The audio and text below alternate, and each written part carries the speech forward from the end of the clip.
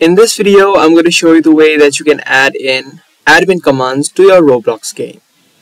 If you are creating your own Roblox game on Roblox and you're trying to add in different admins, let me show you the quick process on how it's done. Open up your Roblox Studios and then create a new game or click on the existing game that you've already created. Once you're inside of your game, what you want to do, make sure that you are on the Home tab and make sure that Toolbox is selected. If Toolbox is selected, you'll see this layer or this section of Toolbox. In this search bar, what you want to do is search for Cole's admin, just like so.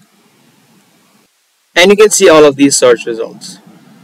Now you want to pick the one which says Cole's Infinity or Cole's Admin Infinity. You want to just drag and drop it. Once this has been now added, on the right hand side you'll see this Explorer tab. You can scroll down and find the option of Cole's Admin Infinity. You want to expand it and then click on Credit. Again, double click on the settings and the settings panel will open up. Now to add in the admins, you can see the different types of admins or mods that you can add in.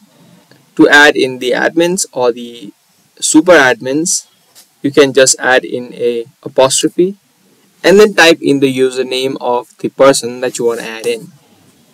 Similar to all of these, you can just add in an apostrophe inside the parentheses and you can just type in the username of that person. So that's the way that you can add in admin commands in your Roblox game.